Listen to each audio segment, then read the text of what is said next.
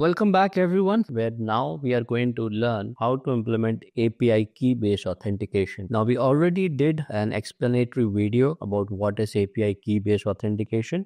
You should see the description or the link of that video in the description box below. I suggest you watch that. Also, we have already covered basic authentication in ASP.NET Core Web API. I suggest you also watch that before we actually start implementing the API key authentication. Okay, so for now, all those who have already watched my previous video on this authentication mechanisms in ASP.NET Web API, you guys should be familiar with this solution. We'll do a quick recap on what we did the previous time. So we implemented the basic authentication in ASP.NET Web APIs. We made this basic authentication handler and we made a provision for verifying the username and password. Then in the program.cs class, we added a security definition and a security requirement for the Swagger to pick up the authentication mechanism. Okay. And then we also did a quick testing of this basic authentication handler. So this solution is already present on the GitHub repo, and we are going to continue the API key authentication from here again. And even if you want to just watch the API key based authentication, that should not be a problem. You should be able to pick it up. So continue watching and let's get started. So we made this folder over here called auth handler. So inside the same folder, we are going to add our API key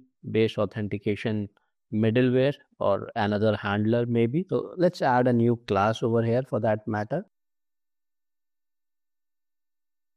So let's just call it API key handler. Let's add this class. So we have got this new class API key handler. Let's make a constructor, again CTOR, and then double tab, and you should get a constructor. Inside that constructor, add one thing, that is a request delegate, and let's call it next. Okay, so what is a request delegate? So we all know that delegate is a function pointer. In our case, a request delegate, it should tell us what shall be the next step that this authentication, after it has done, it should be calling. What shall be that next step that it should call? Okay. So if you want a particular video on the request delegate or on the delegate only, just comment in this video delegate and I'll make a new video for that, specifically targeting delegate. What are delegates in C#? Delegates are actually pretty easy. Just don't worry about that. Let's continue with this video. So now let's make a private read-only variable of type request delegate. And let's call it the underscore next. Also, if you recall that video about where I was explaining the API-based authentication, you would recall that we were passing a header into the request headers. We were passing our own header. Okay. So we need a new header over here. So let's call that header variable API key header name and give it a value of X API key. Next thing we would need is the actual API key value against which we'll be validating things. We'll be actually validating the authenticity of the user or of the call or of the request. So for now, let's keep the value as my secret API key. Now this you should actually replace with your actual API key. So let me add a comment, replace with your actual API key. This next should be equal to the next that comes in from the dependency injection. So now very similar to what we added in the basic auth handler, there was an invoke method over here or handle authentication async. Very similar to this method, we'll be adding a new method over here, and let's just call it invoke, and let's make it async because it is returning a task, and this will take in an HTTP context. Okay. So let's make it public async. Let's start with the body. Okay, so we know that this HTTP context will contain a request, and inside that request, our headers will be present, right? And that header will contain the API key that we have set in the request. So let's try to capture that over here. And how do we capture that? So we'll take the context, we'll get the request out of it, then we'll try to get the headers out of it, and then we'll try to get API key header. So this is our header's name. So let's try to get this, and then let's make an out var and our actual API key. Let's call it actual API key, or maybe let's call it the extracted API key. That sounds better, right? Okay, so this should give us the API key. Now API key is a string. So if I just quickly see if I'm doing it right, so it is a try thing. So it is a try method, try get value. So that will return a bool.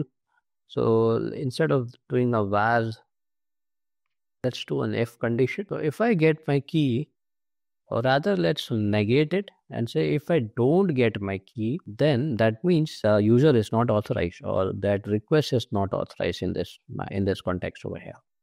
So let's call the context, let's use the context again, capture the response, and the status code, let's set it to 4 not 1. So that stands for unauthorized. Okay, cool. Next thing, also if that is the case, let's also write in the response this request that you made that the API key is missing. Context.response.write async, and let's just say that API key is missing. And then let's just return. What else could be a possible scenario? Also, there is a key present, but that is not the key that we have specified or that we accept. That is, someone has made a request, but inside the API key header, he or she is setting a different API key. That could also be a chance, right? That he is actually not permitted to use it. So if the API key equals extracted API key, right? So if those are not equal, then that means, so let's copy this entire thing and we'll modify a few things over there. Let's paste them. And that means he is not authorized. He is actually forbidden. Okay. And the API key is not missing, but instead it is an invalid API key. And then just return. And now because let me do something and then I'll explain you. Call the next middleware. Okay. Now what is this actually? So you see this basic authentication that we did earlier. This basic authentication was coming up from the Microsoft's built-in mechanism. So we were using that authorized attribute, right? So Microsoft has built in this basic authentication into its system.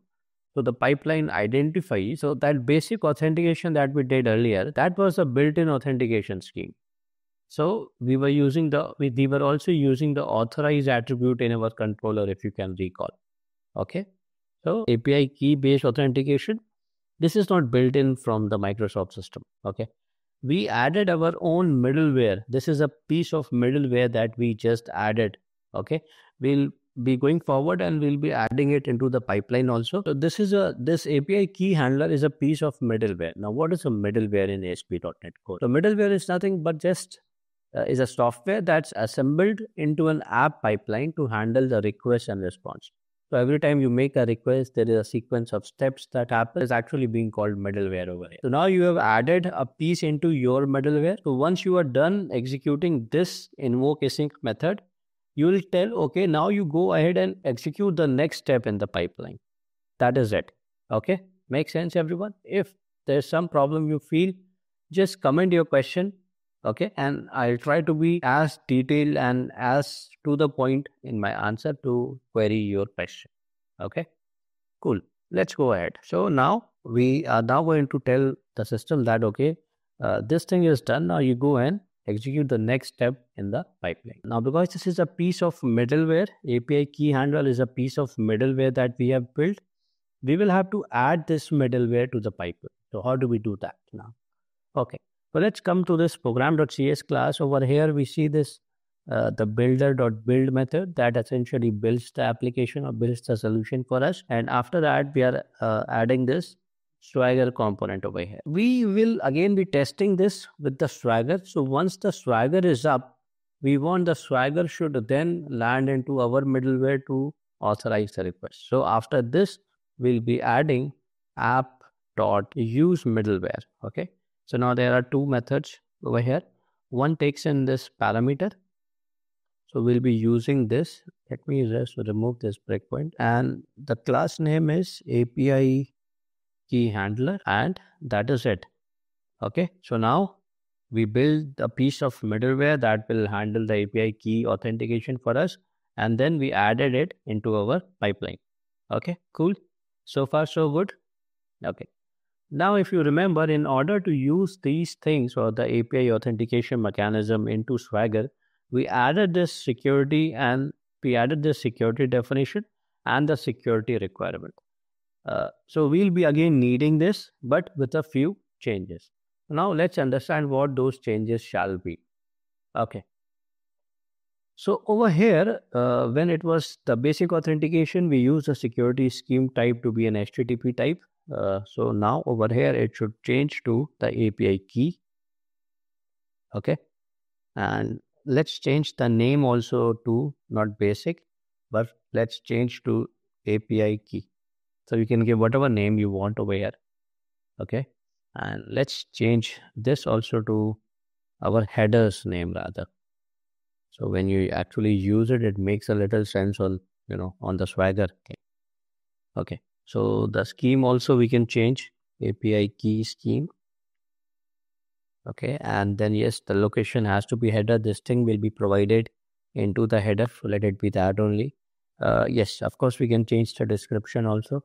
Let's change it to API key access the endpoint. Okay, so if you want, you can also specify an example. Okay, that it should be of this format. Okay, what else? Now in this security requirement, also we have got this type. Let it be that, but this name has to change. It has to be this thing. Okay, nice. So I think we are kind of ready. Let's try this. It should work, I think. Okay, so let's add a breakpoint to this, and then let's add a breakpoint to the get method. Okay, it's there. Okay, cool. Let's run the application and see what happens.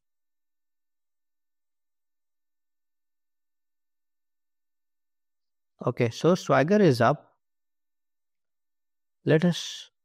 Okay, so the if you recall, we added that to get this authorized thing, and yes, it is saying the API key you need the API key to access the endpoint. This is the example. Location will be header, and this is the name. So let's enter that, my API key. Let's hit authorize.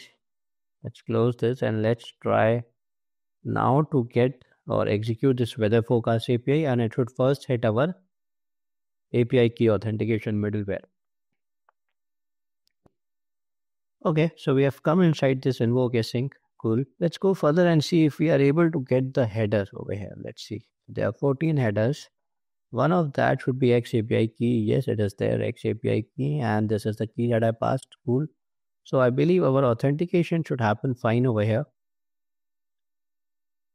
Okay, so it says API key is not equal to this. Okay, so API key that we entered is my secret API key, and so what we entered was the my API key. However, API key is my secret API key. Okay, so I should have entered that. So it should fail.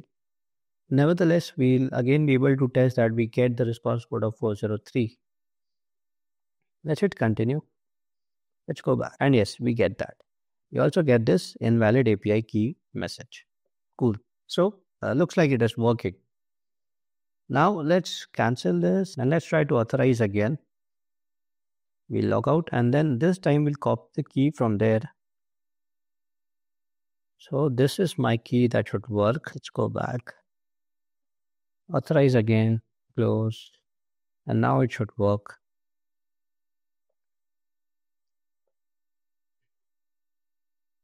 So yes, it works. If you see here, if you look at the headers here, you see that X API key is the header name and it is having the correct value, my secret API key. So this is working.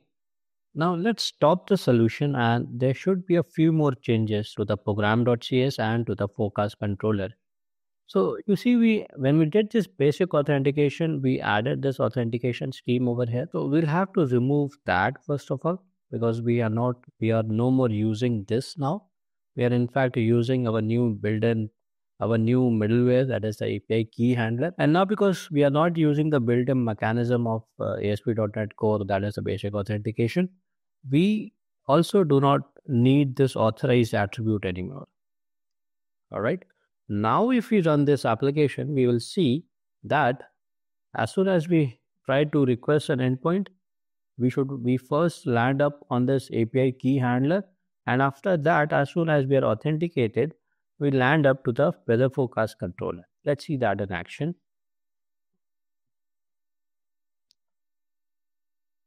Okay, so the Swagger gen has come up. Let's authorize our key.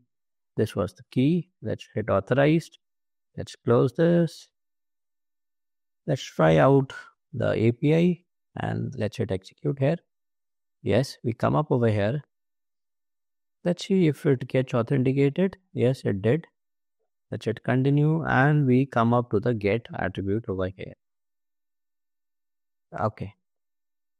So this is it, I think, about the API key based authentication.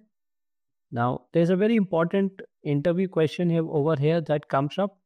That is the how do you actually handle the keys? Now, there are several endpoints that we have made. We are using just one, but in a real app application, there might be several other endpoints and there might be several other keys. So how do you actually manage the keys? Now, let's say if the API key has changed. Now, you have made a new endpoint and you want to change the API key. You will have to, and if this is the same, if you're still using it over here as a constant string, how do you actually change it in a running application? Either you stop your solution, right? So that incurs some downtime. Now, how do you actually fix that? So there are several questions about related to interview that might come up over here. So after this video, I'll make another video on that, on those interview questions about the API key authentication, and we'll cover all of those. Okay, this is it for API key based authentication, the implementation of that. And I suggest you please stay tuned to my channel to watch the interview questions that may come up on the API key management. Thank you for watching this video.